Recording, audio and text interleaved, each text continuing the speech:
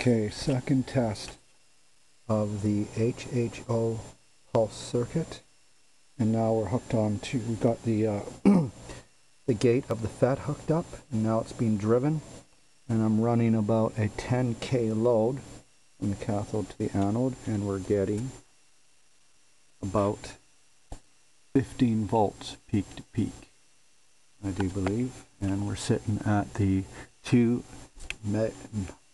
millisecond scale. 2 millisecond scale, and you can see there's the original oscillator and there's the gated oscillator, and we got a good mix. Everything looks just great, and this is a 10K load.